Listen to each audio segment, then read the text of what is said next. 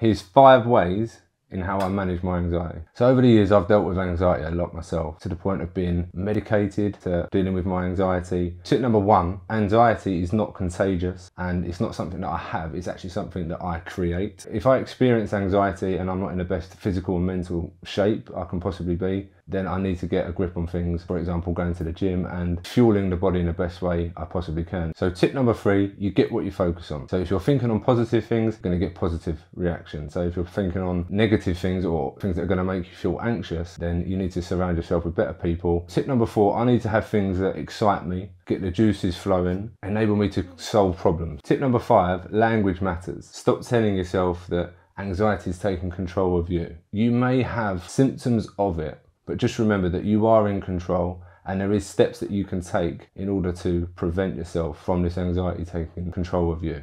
I hope that helps.